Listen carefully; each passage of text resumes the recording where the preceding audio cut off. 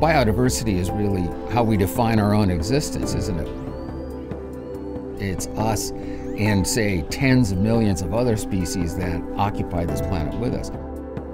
It's like there's this incredible web where we're all connected. You know, we start to lose these linchpin species. The environment starts to fail.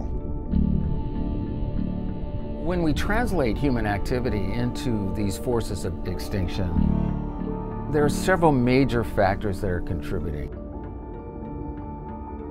One of the major drivers of extinction is that we hunt some species to oblivion.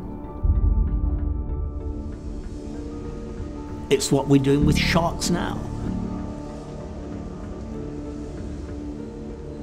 With the explosion of demand for shark fin soup, global estimates for the shark fin trade put it in the neighborhood of $1 billion.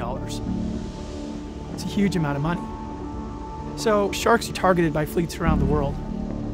They may simply cut the fins off and then release them to a slow and very unpleasant death. You keep all the sharks or put the bodies back? Done. Cut the fin, then close. We don't actually know how many sharks are in the ocean. What we do know is that the big sharks, the apex predator in the open ocean food chain, their numbers have declined between 90 and 99%. Sharks have survived 4 mass extinction events. They've been around the planet longer than dinosaurs, a lot longer. Sharks have ruled our oceans for over 400 million years. They've been responsible for regulating and maintaining the entire balance across our oceans. Now we're in a situation where sharks are being removed from that system.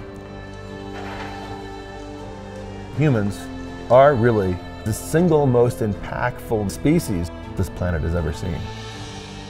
We have these prehistoric brains and we have this godlike technology, and when you bring them together, the result is not necessarily a happy one.